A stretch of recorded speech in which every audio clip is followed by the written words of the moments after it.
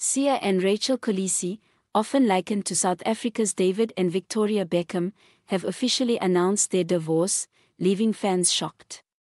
Speculation surrounds the split, with reports suggesting Sia's alleged womanizing as a contributing factor. Sia has been candid about his struggles with infidelity, pornography, and alcohol, admitting, "I had to go to marriage counseling because I couldn't give everything to my wife, my heart was so hard."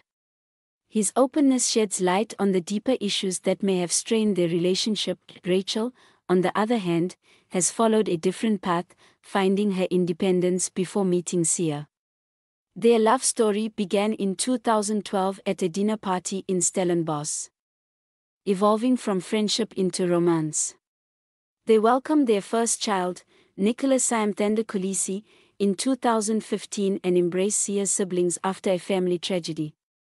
The couple married in 2016, symbolizing resilience and love. Sia made history as the first black captain of the Springboks, leading the team to victory in the 2019 Rugby World Cup. In 2020, they established the Kolisi Foundation to address inequality in South Africa and moved to France for Sia's career with Racing 92. However, after another World Cup win in 2023, they returned to South Africa and soon announced their separation.